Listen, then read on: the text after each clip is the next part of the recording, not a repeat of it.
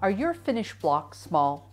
Or are they wonky or out of square? To get accurate piecing, you need the trifecta of accurate cutting, straight sewing, and a good ironing technique. Today's video will be about tips and tricks for straight sewing to get that perfect block. And stay to the end because there's a fabric giveaway. So stick with me and I'll show you how to do it.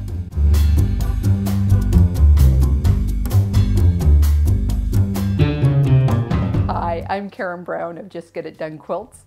I give you tips, tricks, and strategies to help you make the quilt that you want to make. I'm sure you're like me. When you started quilting, you thought straight sewing was going to be a no-brainer. I mean, how hard could it be? And then this happened, and this happened, and this happened. If you know me by now, you know that I would have to find a better way. The first thing I discovered is that there's 3 distinct parts to a seam. There's a beginning, a middle, and an end, and they all have different strategies. Before we start, you need to clean your machine, not just under the sewing plate, but down around the bobbin. And start with a fresh needle. If you can't remember the last time you changed it, change it now. For my everyday sewing, I use a universal 80, and I try to change it every other week. If you have a single stitch plate, use that. And I like my stitch length at 2.1 for piecing. So when you start to sew, there's 2 issues. First, your threads are loose and they're not attached to anything. And your sewing machine, to get that good stitch, your thread needs to be under tension. So you need to secure them before you start. Sometimes, if you're starting on the downstroke, just securing them on the cutter will be enough. But it does give you a loose thread that you have to deal with and sometimes is unsightly. But if it's on the upstroke, your thread is too short. And when you start your machine, your thread will be pulled through your needle and you'll have to start again. So if you make your threads longer so they don't slip through, you're going to end up with a knot on the back of your block, ranging from the not so bad to the very bad. And some of them will be so bad, you'll need to stop your machine and cut them out and possibly damaging your fabric. I find the best way is to use a header. A header is a piece of fabric that you sew before your block to secure your threads. It can be a scrap piece of fabric, it can be a mini charm. This way, any thread issues happens on this piece of scrap and not on the good stuff. The upside is that you can sew these headers into a bonus block. I have a series on scrap blocks, and if you want to check it out, I'm going to put a link up here and I'll put a link in the notes. Now, the second issue at the beginning of a seam is the motion of the feed dogs. If you're sewing 2 square or rectangular pieces of fabric and you're using a header, you shouldn't have any issues. But if you're sewing an HST, raise your hand if any of you have had the pleasure of the tip of an HST getting sucked into your machine and coming out worse for wear. What happens here is the feed dogs on one side are engaged with the fabric, but the feed dogs on the other side are not. Even when you use a header piece, the fabric of the HST still gets distorted. That's because there's no structural integrity in this fabric in the tip. So simply cut off the tip of the HST before you start. And that way, when you move from your header to your HST, both feed dogs will be engaged. So we've got another situation here. What happens when you have 2 HSTs coming together? So one of the challenges that the presser foot has is that as the feed dogs are feeding fabric, it has to go from 0 layers of fabric to 2 layers of fabric.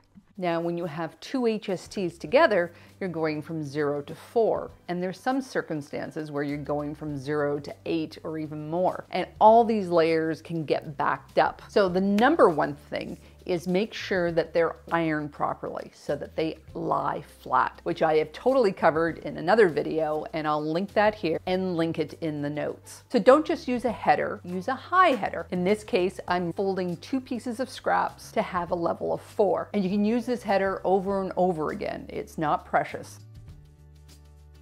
And opening up your fabric to find your points meet up never gets old. Now, I really thought this was the easy part when I started. I had no idea how much a seam could wobble. When we quilt, we have all the weight of the fabric on this side and only 1/4 of an inch on this side. Often the feed dogs in your presser foot are even larger than that 1/4 of an inch. If your brain likes to wander off like mine does, you'll have even more difficulty staying on track. If that happens to you too, please leave a comment in the notes. Another challenge that your sewing machine has is feeding the top fabric through and the bottom fabric through at the same rate. Some fabric is more slippery than others. There's a lot of forces at play here, and it's all centered around the needle as a pivot point. And I found that just trying to follow the line on my sewing machine just made it too loosey-goosey. I tried all sorts of things to get my seam straight. I bought a 1/4 inch foot, I bought a 1/4 of an inch foot with a ledge, but it just wasn't big enough surface for me. I tried sticking down rulers. I tried buying a piece of plexiglass and sticking it down, but I never found them very secure. And finally, the best results I got was actually the cheapest. I made a ledge out of masking tape. I stacked 5 layers together, stuck them on top of each other, and then stuck them down. In fact, I liked it so much, I made a video, 5 sewing hacks with masking tape. I just reuse it and reuse it and reuse it. And the great thing about it is it works on all the machines. So I use it on my Traveler, I use it on my good one. You don't need a specialized foot. But one last point, even if you line it up on this 1/4 inch and you make a perfect line and you measure it, it's all 1/4 of an inch, the real point is after you iron it. Even if you use a really good ironing technique, that thread takes up room in that seam, and the fabric, as it rolls over, occupies a little bit of space. So always make a tester and then adjust your ledge. Now you will likely have a situation where you're sewing on 2 layers of fabric and then it bumps up to 4 or more. If the bump is high, I stop my machine, lift up the presser foot, put that high header in there. There's no shame in stopping and making sure that your fabric lies flat. And it'll bring a smile when all the points line up.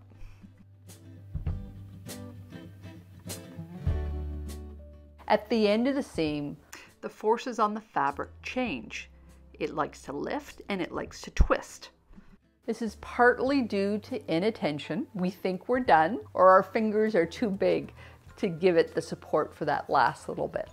The first thing you should do is just use a stick. I use a cuticle stick that I bought from the dollar store, but you can use a chopstick, a purple thing, or even a pin just to keep enough weight on that fabric edge to the very end.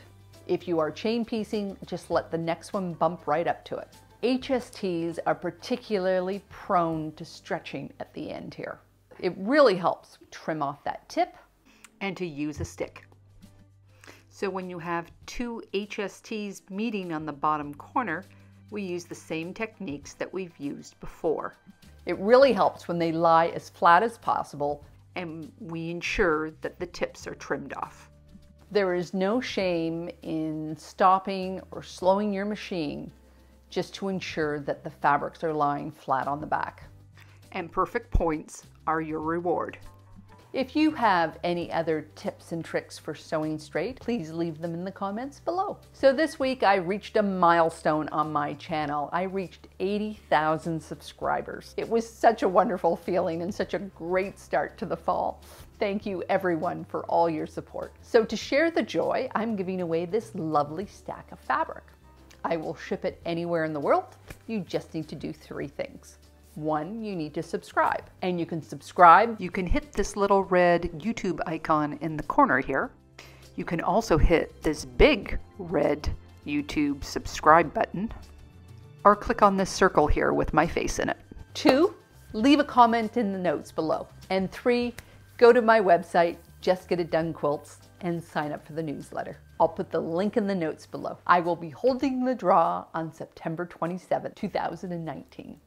If you want to watch or rewatch my video on a really good ironing technique, I'm going to put it here, or watch one of my other videos. If you like this video, please give it a thumbs up, hit the bell, and YouTube will notify you when I make new videos. You can also find me on Facebook, Instagram, and Pinterest at Just Get It Done Quilt. So take care, and I'll see you next time.